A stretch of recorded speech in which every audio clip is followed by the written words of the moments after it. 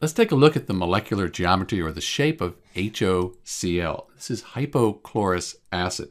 And you'll sometimes see this written HClO, although I like the HOCl because that's really how the atoms are arranged in the hypochlorous acid molecule here. So to find the molecular geometry for HOCl, for hypochlorous acid, we're going to use this table here. And then when we're done, we'll also use the AXN notation.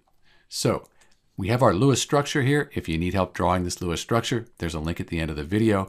And we need to find the steric number. That's the number of things attached to this central oxygen here. So we have 2 atoms and 2 lone pairs. 1, 2, 3, 4. That's our steric number. And so steric number of 4 with 2 lone pairs right here.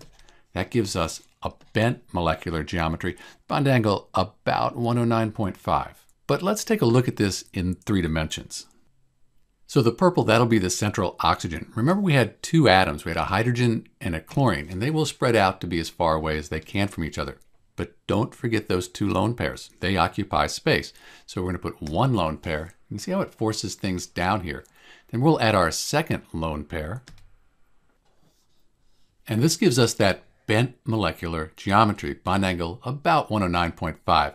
And since we have hydrogen and chlorine, 2 different atoms, this probably wouldn't be 109.5, maybe a little bit less. Anyways, let's go back to our structure, our Lewis structure. So we said our bent molecular geometry, bond angle about 109.5.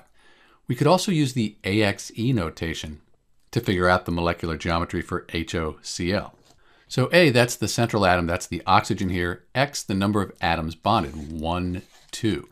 And then E, the number of lone pairs, 1, 2. And we're talking about the central oxygen.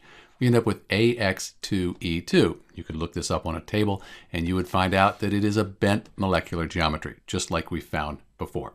Note sometimes this is called the AXN notation. Either way, you get the same answer. HOCl, its molecular geometry, is bent with a bond angle of about 109.5. This is Dr. B. Thanks for watching.